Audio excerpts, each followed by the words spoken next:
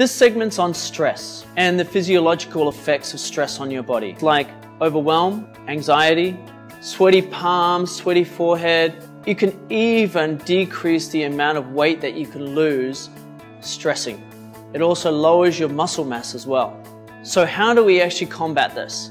Well, there's a number of ways. You can read books, take your mind away from the things you're actually doing. The most favorite one for me is meditation. I'm talking about belly breathing.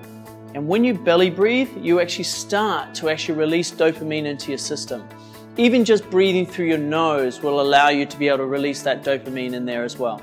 How I do it is I do 10 minutes in the morning, and then I do 3 2-minute intervals throughout the day, and then I may get a 10 minutes in the evening. A great Address Stress app that I use is called just that, Address Stress. And you can put yourself through a 14-day challenge. It allows you to be able to get yourself into this routine. So try it out, see how you go. So if you have any of those physiological effects on you from stress, then I definitely recommend trying that out.